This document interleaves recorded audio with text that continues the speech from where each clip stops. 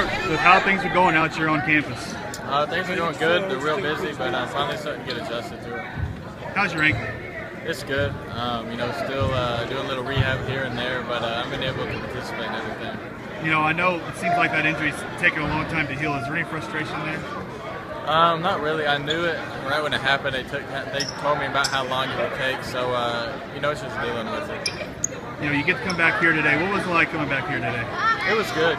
Being able to see my old teammates and also just my friends and the teachers and everything. Is there any reflections you have while you're here? Really just all the people that I've met, whether it's through football, basketball, or just going to class. Okay, thanks.